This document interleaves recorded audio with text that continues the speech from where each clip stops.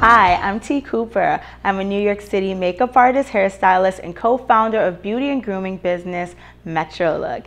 Today, I'm going to talk to you about a question that I'm asked every now and then. What's the best hair conditioner for knotty hair?